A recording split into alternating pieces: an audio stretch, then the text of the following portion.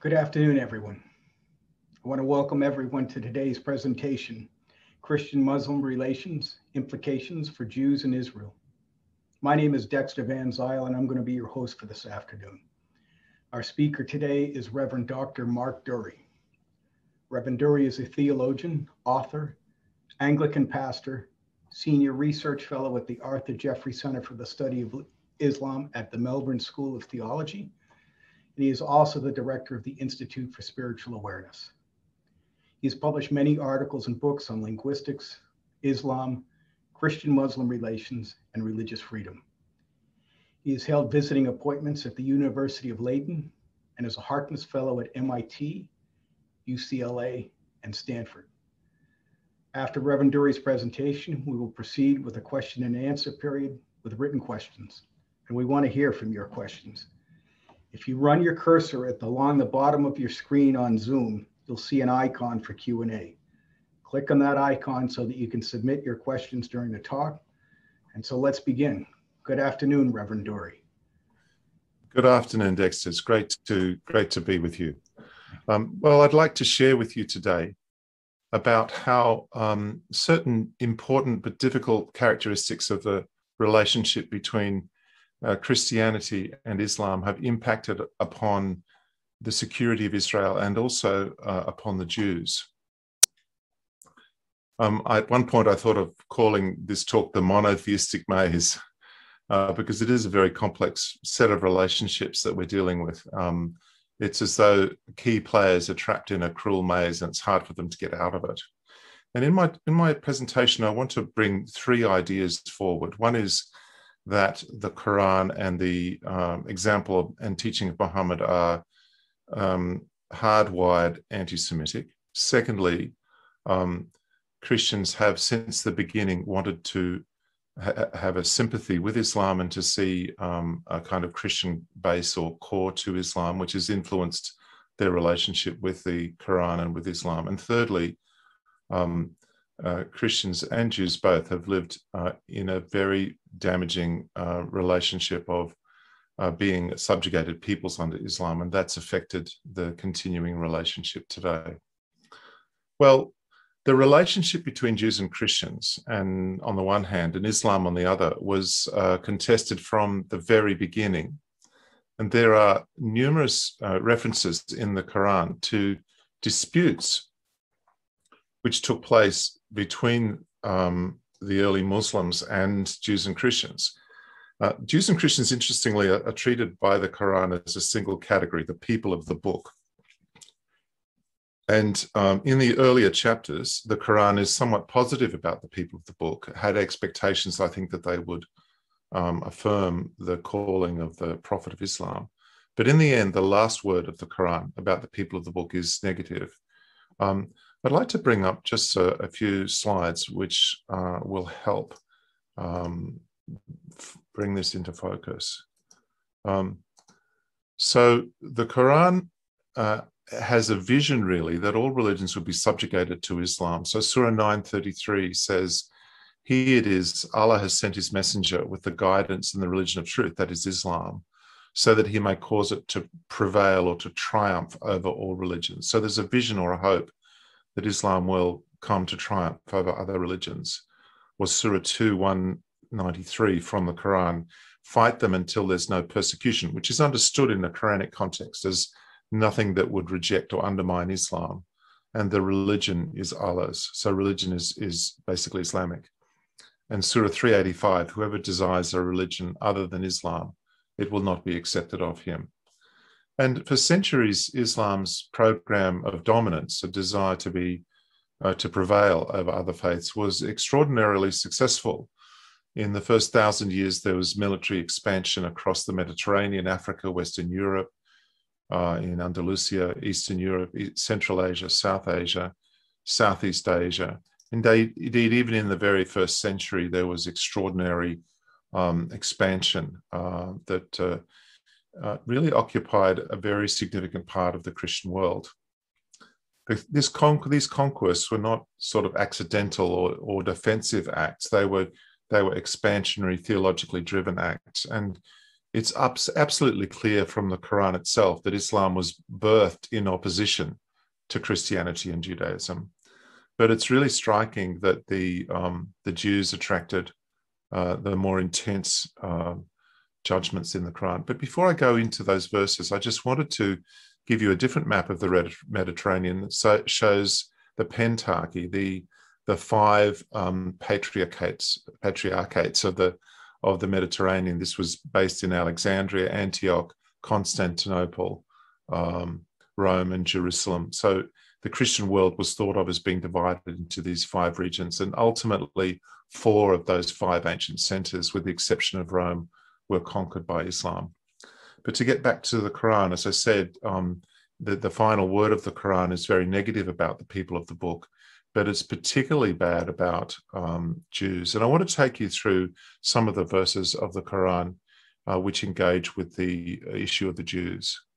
First of all, the first chapter of the Quran, very short, is part of the daily prayers of all Muslims. Al-Fatiha, the opening, it's called. And it includes the verse, "Guide us to the straight path, the path of those whom you have blessed, not the path of those on whom your anger falls." And that's understood to be the Jews, according to Muhammad, nor those who go astray, the Christians. So you see in this verse already, the Jews are under the wrath of God and the Christians have gone astray. So Jews are in a worse state from an Islamic perspective. And there are a whole lot of verses that have very condemning and critical things to say about the Jews. We'll just go through a list of them. I think it's important to note the details. Surah 5, Muslims will find that the most violent of people in enmity, that is hatred to the believers, to Muslims, are the Jews and the idolaters. Christians will be closer in affection. Surah 446, Jews are cursed, and very few of them are genuine believers. They vilify Islam. They're cursed for their disbelief. Jews are repeatedly, many times, called killers of prophets. Humiliation and poverty were stamped on them, and they incurred the anger, the wrath of God. That's because they disbelieved in the signs of God, and they killed the prophets without any right. They disobeyed. They went on transgressing. Jews are called covenant breakers. Allah says he cursed them and he made their hearts hard. They switch words around. They're treacherous. Jews have knowingly concealed the truth. They're covenant breakers. They cause corruption on the earth. Both David and Jesus cursed the unbelieving Jews. Jews will only love a Muslim if he converts to Judaism. Allah has changed Jews into monkeys, into apes in the past. In Surah 564, it says the Jews are cursed warmongers. They say they malign God and say his hand is chained. I'm not quite certain what that was about. But God actually causes them to be even more hardened in their transgression and their disbelief. And they have hatred and enemy cast among them from God. They keep lighting the fire of war and God puts it out. They cause corruption on the earth. They're associators. They say Allah has a son. That's the only unforgivable sin in the Quran. According to the Quran, Muslims should not be friends with Jews. Jews claim they killed the Messiah. Jews love this life. They don't care about the next. This is really interesting. The Quran says about the Jews is that if they were really on God's side, they'd want death. They'd love death because that would take them to paradise. But actually they don't, and they're evildoers, so they try and hang on to life at all costs, and they're terrified of death, basically. Now that was the Quran, but Muhammad also said many things about the Jews, which is part of what's called the Sunnah, or the path of Muhammad. He said at one point in Medina, "Kill any Jew who falls in your power." And when he was about to attack Khaybar, I've spelled that wrongly, he was asked by Ali, his relative, "Why are we fighting these Jews in Khaybar?" And he said, "Fight them until they bear testimony to the fact that there's no God but Allah and Muhammad is his messenger." That is, until they convert to Islam.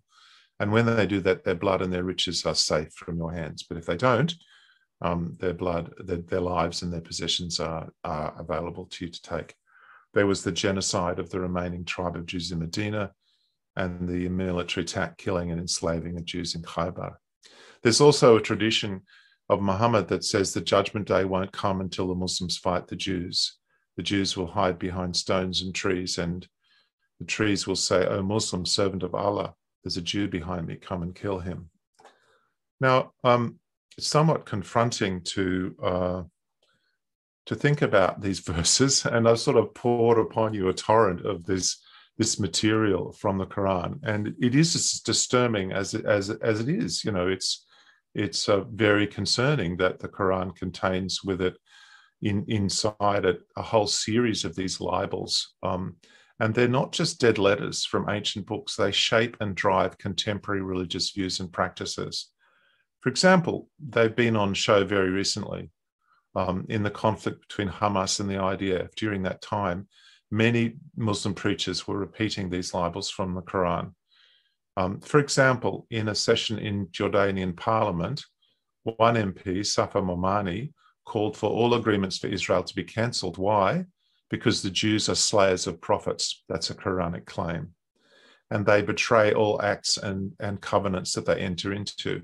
That's also in the Quran. You can't trust them to have a peace treaty. Another MP, Suleiman Abu Yahya, said that Allah's cursed the Jews. Again, that's from the Quran. And they fear the Palestinians more than they fear Allah. This is also a theme from the Quran. The Jews love this life. They don't love death. And also disbelievers in general, the Quran says, fear death. And they fear Muslims. But true Muslims, they go forth to fight, not fearing death, says the Quran. Another MP, Salama al-Bloui, said that Zionists are sons of apes and pigs. That's in the Quran. Allah supposedly changed Jews into apes and pigs. And it's what I find really interesting about this kind of session of the Jordanian parliament, where there was all this hatred of Jews put forth, is that every single theme that was put forward by these members of parliament came from the Quran. They were repeating the material of their Friday sermons that they'd heard over the years. And the point about these libels is that they prolong the war, because these lies condition Muslims to believe the Jews are weak, fearful, and will inevitably be destroyed, and Allah is against them and they're losers. And this is a message that continually reinvigorates the jihad. Now, how should Christians respond to Islamic anti-Semitism that's grounded in the Quran and that is very, I've just given you one example of those members of parliament. There have been many, many Muslim leaders that have kind of trotted out these tropes in recent weeks, and it's been happening for centuries, so since the beginning, actually. How do Christians respond to Islamic anti-Semitism from the Quran and the life of Muhammad? Well, this is a really interesting question. From the beginning, a standard Christian take on Islam was that it was a heretical sect gone wrong. That goes back to a legend about a monk called Bahira, and in some versions Sergius, who supposedly taught Muhammad Christianity. But Muhammad somehow lost his way on Christianity. And so this view of Islam that many Christians have is that Islam is a kind of lost Christianity, but there are sort of good bones in there somewhere that can be restored or brought back to life. And so some Christians want to discern biblical truth in Islam, and they even devote their whole lives to seeking that out of a sympathy for Islam. And this way of treating Islam as a kind of Christian heresy has become entangled also with the problem of the Islamic Sharia, and particularly the Dhimma system. So after the conquests, the Dhimma system, the Dhimma means a covenant of surrender. This was implemented as part of Islamic law by Muslim conquerors over the heads of Jews and Christians. And the status of Jews and Christians living under Islam was governed by a covenant of surrender, in which the conquered peoples owed a duty of compensation to their Muslim conquerors, compensation for not being killed and not being looted and enslaved and raped. And a key feature of this was an annual tribute payment that the men had to pay. But there were also a whole lot of demeaning laws which trapped non-Muslims in an inferior position and a very vulnerable position. And if non-Muslims broke any of those laws, for example, a Christian man marrying or trying to marry a Muslim woman would be an example of a breach of those laws. This could cause the restart of the jihad, the restart of violence and enslavement, massacres and death. And over the centuries, there have been periodic massacres of non-Muslim communities. usually in response to the perception that they've overstepped the boundaries of their inferior status. The Jews in Granada were massacred in 1066. All through the 19th century, there were a series of massacres of Christians and sometimes Jews as well throughout the Middle East, including in Damascus and Aleppo in 1860. And the justification with the violence was that the Christians were not keeping their pact of surrender properly. So this oppressive system of dominance regulated by the Islamic Sharia caused a kind of suspended animation for the Dhimmi communities. They were trapped in a sort of time warp of being the permanently conquered peoples. But at worst, there would be a very serious demographic decline when sometimes large numbers of Christians would abandon their faith and embrace Islam in order to avoid the burden of the tribute payments and also the legal inferiority. Now, one of the casualties of the Dhimmi system for the conquered church was a poverty of intellectual engagement with Islam. The Pact of Umar, which is an early version of the Dhimmi Pact of Surrender, has as one of its most interesting and in a way peculiar conditions that Christians were forbidden from teaching their children about the Quran, which you might think is a strange idea. But I think the intention was that the conquered peoples should not comprehend or critique the spiritual and ideological stronghold that was formed against them. They should not understand Islam. There's a very interesting report by Johannes Janssen, who was a Dutch Arabist, who when he was younger was seeking to do a PhD, and he had this great idea that he could do a PhD on what the Coptic Church had written about Islam. So he said, when I was still young and naive while studying in Egypt, I requested an audience with a Coptic bishop to inquire after books about Islam written by theologians of the Coptic Church. Then explains the history of the church in Egypt. He said, it seemed unthinkable to me that Coptic theologians hadn't pondered Islam and there wouldn't be any books or articles about Islam from their vantage point. A great topic, he thought, actually, for a dissertation. But within 3 seconds, the bishop had set me straight. No, there are no such books, he said. This is really extraordinary that a church with such a rich intellectual tradition would have nothing to say about Islam. But it was a deliberate creation of the Dhimmi that Christians were not supposed to critique the conditions of their capture. Now, the other thing about the Dhimmi is that it did nothing to improve Christian-Jewish relations, already affected by Christian anti-Semitism in the Byzantine period. Things were made worse because of the divide and rule effect of the Dhimmi, in which Christians would be incited against each other, one sect against another, and also against the Jews as a survival strategy. There's a saying in Arabic, after Saturday comes Sunday, which is basically Muslims will deal with the Jews first and then the Christians. But at times, the Christians have been willing to welcome Saturday in the hope that Sunday might never come. And there are multiple reports of Christian antipathy towards Jews in the Levant, in the area around Palestine, under Muslim rule. So during the 19th and 20th centuries, local Christian communities across the Middle East published blood libels against local Jews, saying Jews had mingled Christian blood in their sacrifices. There was the Protocols of the Elders of Zion that was first translated by Christians in Syria in the 19th century.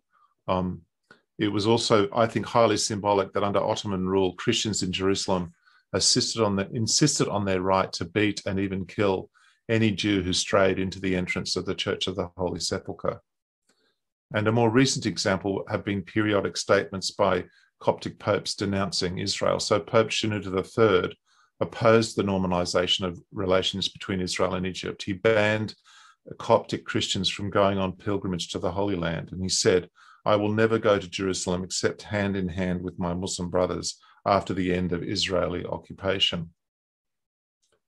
So one of the factors that I think has influenced Christian antipathy, Dhimmi Christian antipathy to the Jews, has been a lack of ability to engage critically with Islam, and also the impact of the Dhimmi conditions, the imperative to survive, and so this made Dhimmi Christians very poorly equipped to be able to challenge Islamic anti-Semitism.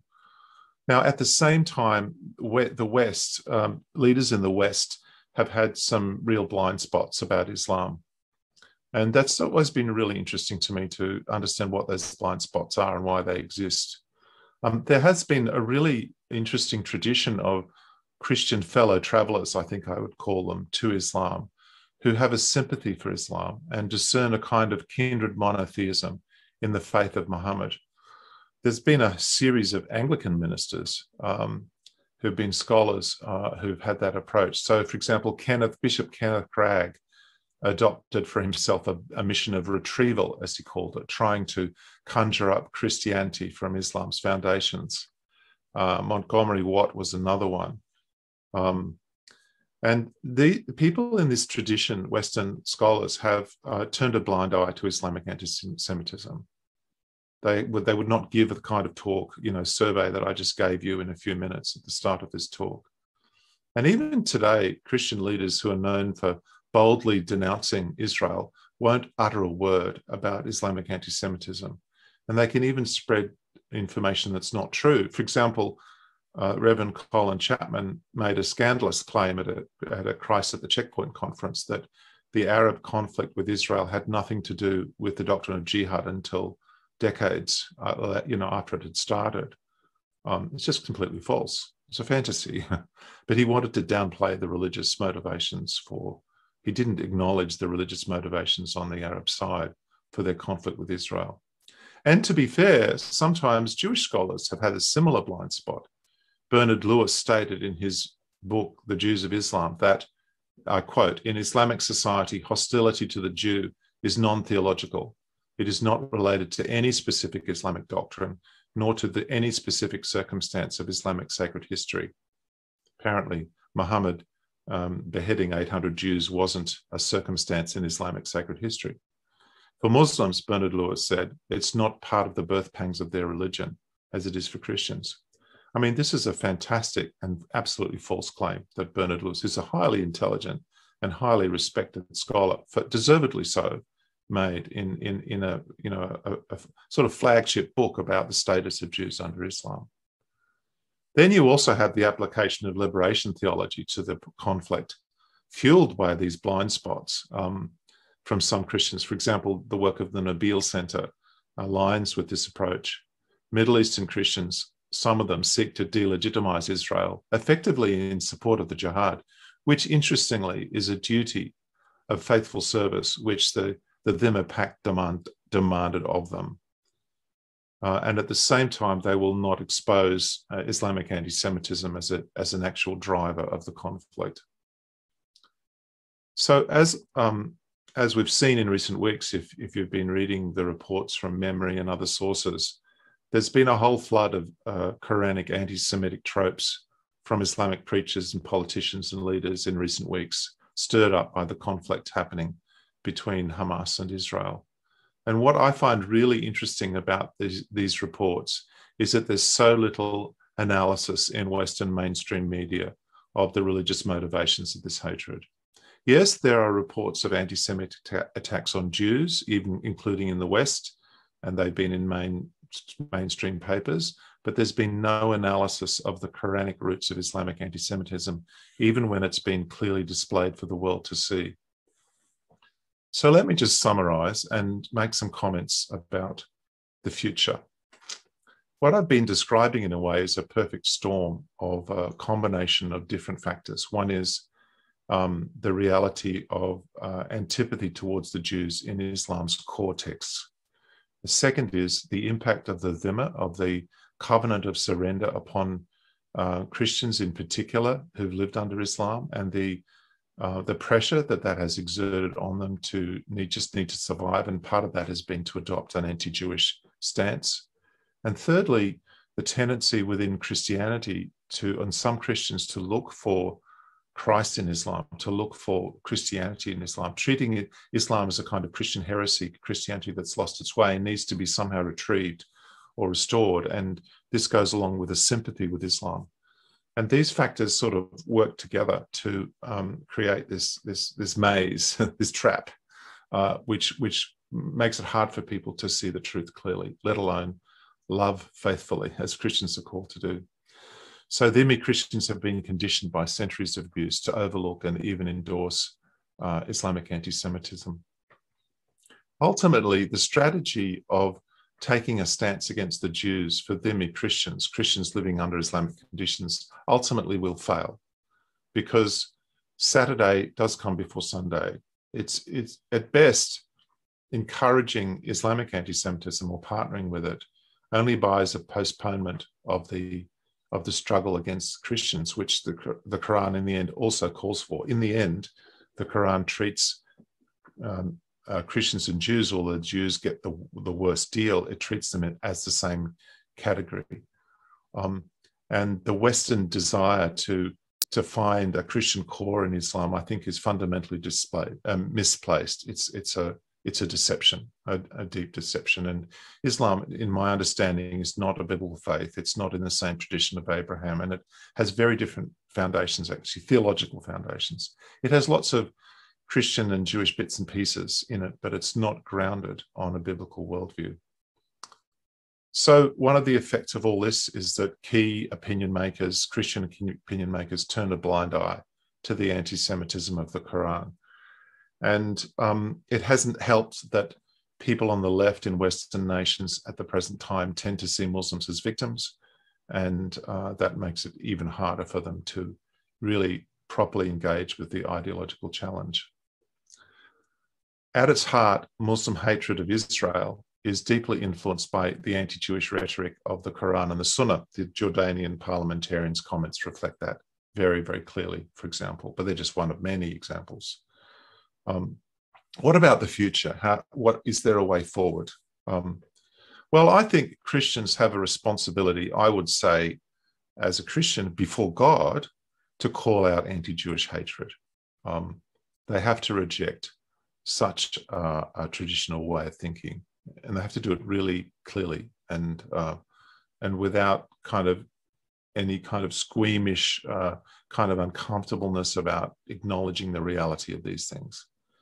And I think any Christian dialogue with Islam ultimately has to engage with this issue as well, Islam's rejection of the people of the book, both Christians and Jews.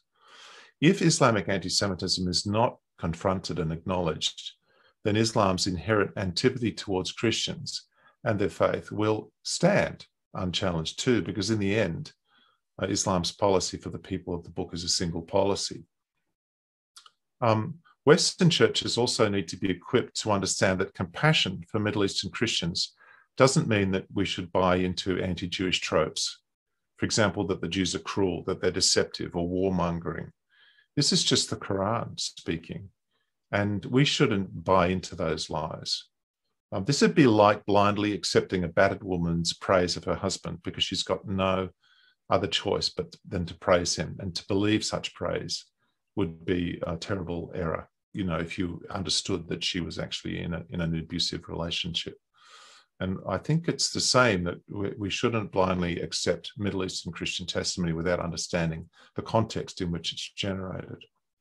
We also have a challenge as Christians to tell the truth in love. And I think the desire to see Christianity somehow reflected in the heart of Islam, as if in some dark mirror, mustn't be allowed to silence reasonable acknowledgement of the truth and a critique of Islam's own obsessive age-old hatreds. Israel's survival depends upon its continued ability to withstand and defeat the jihad forever, I believe. On the other hand, the jihadis' hope to annihilate Israel is constantly renewed by the Quran and its lies about the Jews. For example, that they love life more than death, or that they're warmongers, or that they're the source of all corruption on the earth. These religious roots do need to be countered. Ultimately, an enduring peace can only come when Muslims no longer find a way to reject, it can only come when Muslims find a way to either reject directly or to sideline and compartmentalize the anti-Semitism of the Quran and the Sunnah. For some, this will happen through pragmatism, I think, as we've seen in the Abraham Accords. And some Muslims are moving in this direction, and more need to follow. This needs to be encouraged. It also needs to be emphasized that for Muslims to adopt these anti-Semitic positions is very suicidal. It causes bitterness it's self-destructive, it distracts Muslims from getting on with improving their own situation. The hope of shedding Jewish blood is no answer to the plight of the Muslim world. And finally, an Islamic retreat from anti-Jewish themes, which is really necessary, can hardly be expected to be overcome as long as Christian leaders are silent about this strand of Islamic thought and do not acknowledge the legacy of the Quran in this area. That is the conclusion of my presentation. And I now hand back to Dexter for some discussion or comments. We can't hear you, Dexter.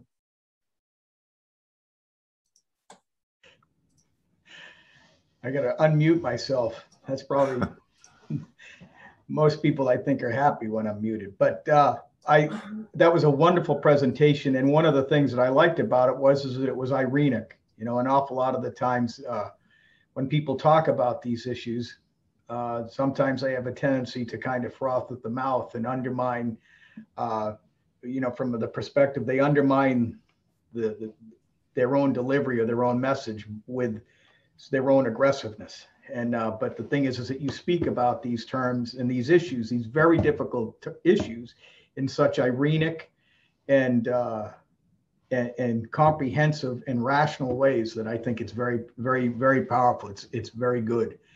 And you mentioned briefly the Abraham Accords. Can you talk more about what you think about how the Abraham Accords are going to affect the practice of Islam or the way that they interpret their anti-Jewish polemics in the Quran and in the Hadiths? Well, this is the move in some Muslim nations to normalize relations with Israel and not to treat Israel as a pariah state, but to engage economically and in other ways socially with Israel. And it's forced upon, in some ways, cynically, you might say it's being forced upon Sunni states because of the threat of Iran and the great pressure the Sunnis are feeling from the Iranians. I think there was a huge response a few decades back by the Muslim world to reject Israel and to hope for its demise. And I think pragmatically they've come to see that isn't happening. Not only is it not happening, but Israel is flourishing while the rest of the Middle East is getting worse and is in terrible crisis. So it's become kind of pragmatically necessary for Muslim nations to stop this futile battle that's getting them nowhere, and it's just causing one defeat after another, despite the empty claims of victory. And so I think that's wonderful, and look, will cause a softening of the rhetoric. A number of my friends who've left Islam over the years have said that part of their Islamic formation was ritual prayers cursing Jews at the end of the Friday prayers in the mosque. And those sort of practices will have to decline. You know, if the state, what happens in Islamic context is that the rulers have a lot of influence upon what the preachers will say in the mosques, and this sort of change will impact on the. It's hopefully a virtuous circle, that there'll be a reduction in the rhetoric, and at the same time, the more peaceful relations will endure. So I have good hopes for the future. There'll be more of these agreements between Israel and other states. Right. Now, what should our attitude be towards Christians who live in Muslim majority environments who condemn Israel? You know, I thought, yeah. What do you think? Well, I think compassion. Yeah. I think we have to understand what it's like for your ancestors, generation after generation, to live on the verge of massacre and of rape and abduction of women, and expropriation of property, public humiliation, stones being thrown at people without recourse. I mean, this is very damaging psychologically, and so we need to see that in that context. So I would say with compassion, but not with credulity. We shouldn't just buy into the campaigns that they're presenting. I have once had an interaction with the Bishop of Jerusalem, the Anglican bishop, who was visiting Australia, and he spoke at great length to a committee I was part of about how abusive the Israelis were to him, how he was being searched when he went through airports and so on. And I said, look, you know, Bishop, I know your people are suffering from their Muslim neighbours, And I mentioned a number of issues. And he said, oh, yes, he said, but what can we do about that? And so his testimony was, he was attacking the safest thing he could attack, which was Israel. But he was saying nothing about his Muslim neighbors. That was too dangerous. He'd been too conditioned over generations not to do that. And so, we shouldn't be credulous and just accept the testimony. It's a testimony of a really highly traumatized people. Yeah. Now, how can we remain true to the Christian faith during interfaith dialogue with Muslims? How do we do that? I think we need to understand Islam profoundly. We need to understand that Islam projects certain requirements upon that dialogue that are favorable to its advance and that we should not necessarily accept. For example, I don't think we should blindly accept the Abrahamic frame that Islam offers, or even that we all worship the same God. That bridge that Islam offers is a bridge designed to draw people into Islam. And I'm not saying we should be rude, but we don't have to agree on theology in order to have an effective dialogue with Muslims. But we won't get to that point unless we understand Islam. One of the problems is that Islam contains within it a very robust and challenging apologetic against Christianity. But Christians, so any Muslim, a young Muslim, would have an apologetic against Christianity as part of their worldview. But Christians don't have the same, and they don't know how to answer those challenges that Islam brings up. So Christians need to equip themselves, really. They need to understand them. I mean, I've been working on this for 20 years to try and equip the church to understand Islam better so that we can engage truthfully and in love as well. And I must say I'm strongly in favor of interfaith dialogue with Muslims, and not just about religious issues, but partnering together on areas of common concern. I think that's really important, but it should be done from a position of not of ignorance and of vulnerability, really, but of openness and being well informed. Now, I'm going to kind of give a plug for your book, one of your books, and I will show later the other book that most recently you've published. But in your book, Revelation, Do We Worship the Same God? Jesus, Holy Spirit, God in Christianity and Islam, you highlight some decisive differences between the God embodied in the Christian faith and Allah as enunciated or described in the Quran. And I don't know how useful this question is going to be, but how have Muslims responded when you highlight these differences? And I have not myself engaged in a lot of dialogue with kind of strongly convinced Muslims. I haven't felt called to that. I mean, my focus has been more on equipping the church. But I have met many Muslims former Muslims who've left Islam, and for most of them, an apprehension that God was different from what they'd been taught in Islam, it was a key part of their journey. So they are very clear that they saw God very differently from after they left Islam and changed their faith. Yeah, I noticed, Dexter, there's a question from somewhere from Ruth Kaplan. Do you mind if I answer that? Oh, absolutely. I'd love you to answer that question. Yeah. So Ruth says there's so much interfaith work amongst Jews, Christians, and Muslims. How honestly are these anti-Jewish statements in the Quran confronted? Very important question.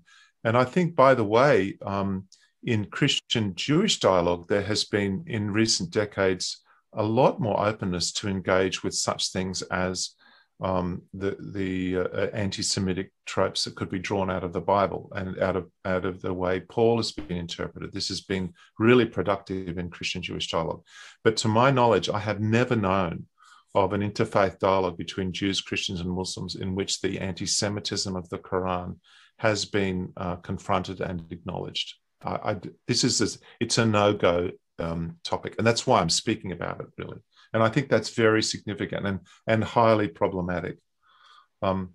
Josh Gorfinkel asks, how do contemporary Muslims view the 17th century episode of Zavati Zevi, a mystical messiah, and his Jewish followers who converted to Islam? I'm not actually aware of that incident. I think the Islamic view is that Christians and Jews should convert to Islam. You know, that Christianity and Judaism are corrupted forms of Islam, that that Moses and Jesus were Islamic prophets, and they brought a pure Islam, which can be found now in the Quran. And so any true Jew or true Christian will recognize the truth of Islam, and they will convert to Islam. So Islam's view is that, yes, we worship the same God, and you should join us because that's the logical outcome of being a Christian or a Jew. The real Jew, the real Christian is a Muslim. Over to you, Dexter. All right. Now, one of the things that you kind of alluded to was the whole issue of supersessionism. You know, Christians have a supersessionist attitude, or some Christians have a supersessionist attitude towards Judaism and the Jewish people, and that spills over in their attitudes towards the Jewish state.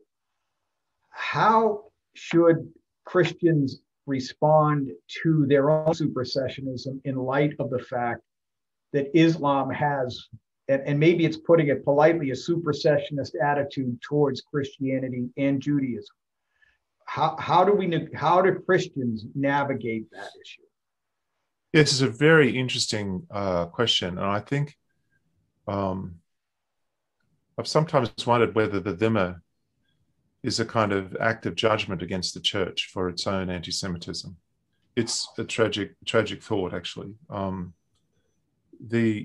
I think Christians should reject the idea that the church has replaced Israel. I think it's a false idea, and it's not biblical, and they should do it energetically. And I don't think Christians will be well equipped to stand against Islamic replacement theology as long as they hold on to their own. And I think that's one reason why some Christians have not really been able to frankly engage with Islam, and they misinterpret it and misrepresent it because of this. Instead of seeing Islam as a replacement program, they see it, they themselves feel they can unearth true Christianity within Islam. It's a kind of an inversion of the truth. So yeah, I think Christians really need to be very firmly understanding and opposed to the supersessionist trend within Islam and also within Christianity. Now, do you have any sense of what Ruth Kaplan also typed another question about what percentage of Muslims are secular so that the Quranic statements are not relevant? And also she asked, can you be a secular Muslim? What's your gut response to that? Well, I think you can identify as a Muslim and be a fairly secular person without much religious content to your worldview. And some Muslims in the West are becoming secularized, and in Muslim states, some had become secularized as well. Many Iranians have become fairly secularized too. I'm not sure what percentages are. I think it would vary from country to country. So in some countries, you might find 50% would be fairly strong and committed. In other countries, it'd be much less. So it just depends on the history of the society. But one thing that's also important to understand about the way religion works is that the Quran influences culture over a long period of time.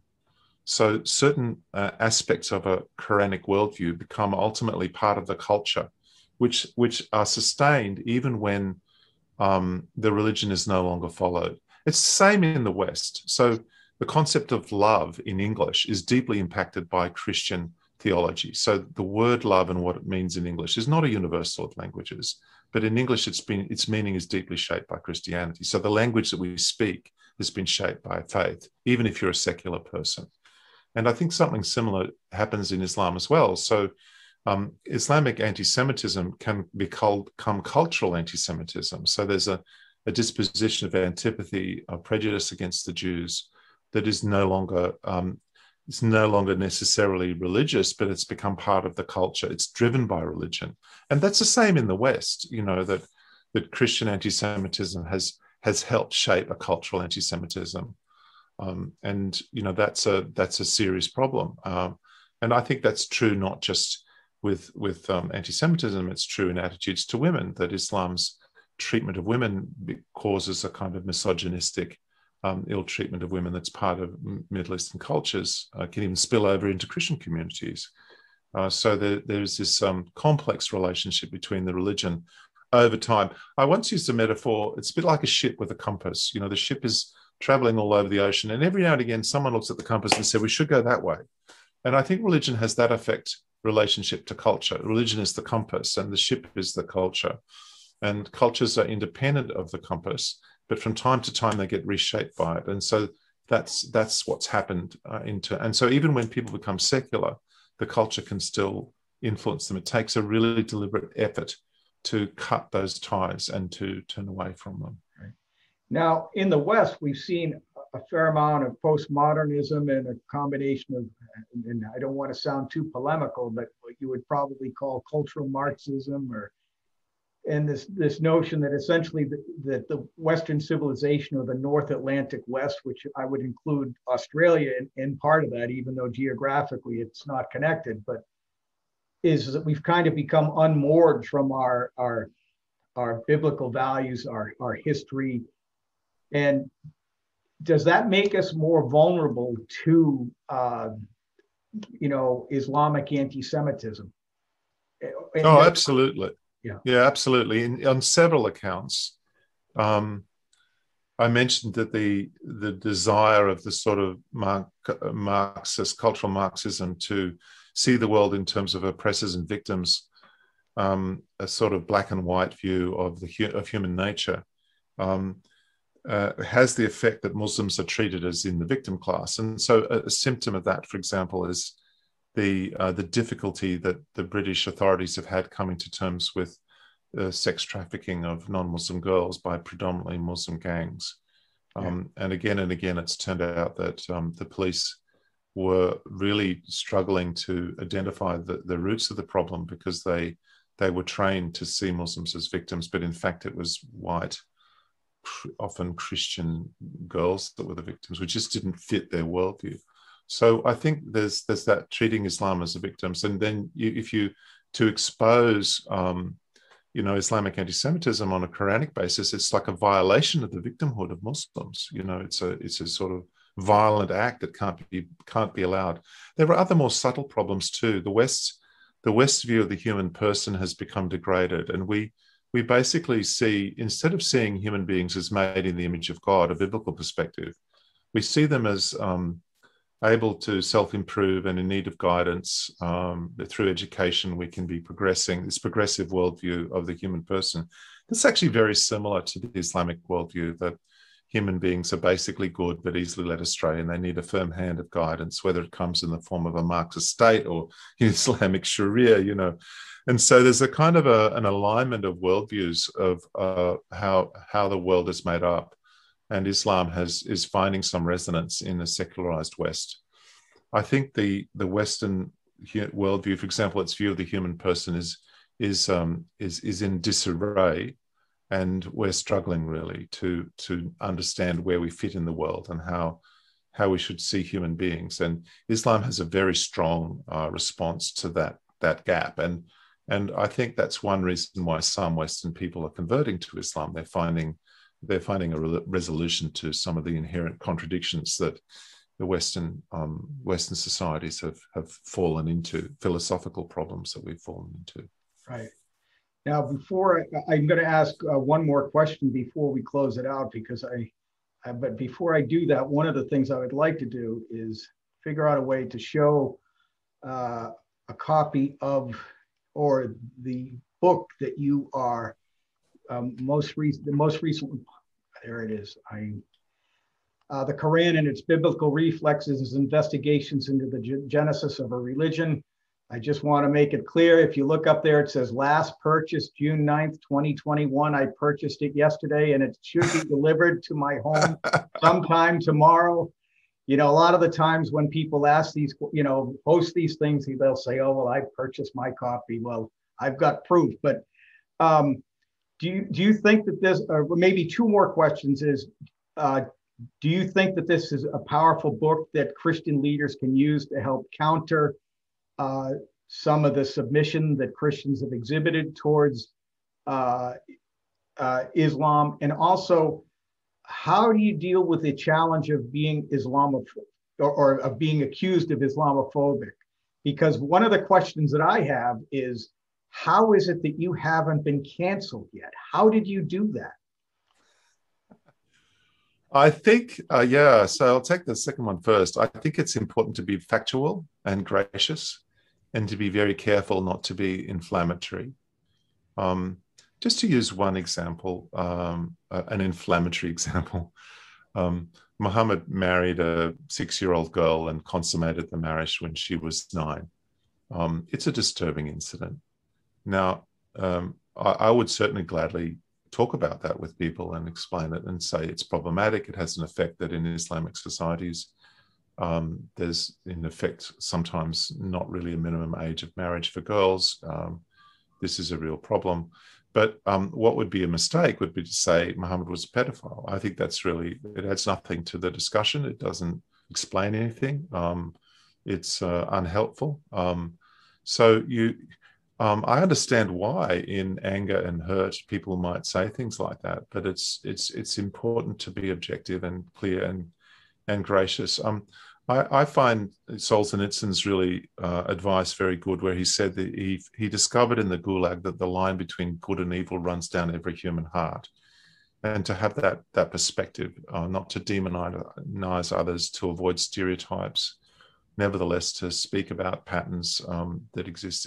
The other thing I'd say about the Islamophobe label is just to have a thick skin towards it. I mean, it's an attempt to intimidate and silence people, so I wouldn't buy into that. So coming back to my book, and by the way, if someone's interested in the Revelation book that you spoke of earlier, it's been reissued with a new title, Which God? So that's the one to look for. That book that you mentioned, the Quran and its biblical reflexes, I really wrote to do the academic heavy spade lifting around the issue of why is there so much Bible in the Quran? And what is the biblical root in the Quran? Is there a root? And just as a summary of my answer, what I argue is that the Quran uses a lot of biblical stuff, but it doesn't comprehend it. And its theology is very different from biblical theology. So I conclude that it's more like demolishing a house and reusing building materials to build a mosque. You know, it's not a continuation of the previous house. It's an appropriation, a repurposing. So I think I argue in that book that Islam is repurposed Christian materials and Jewish materials, but it doesn't really own them. And so it's wrong to say, unlike Christianity, I would say Christianity arose out of Judaism, very clearly so. But Islam didn't, in a similar sense, arise out of Christianity and Judaism. And that's been a mistake of Christians down the ages. They've wanted to see it in those terms. And I think it's misled them, and it's caused them to have a biased view of the Quran.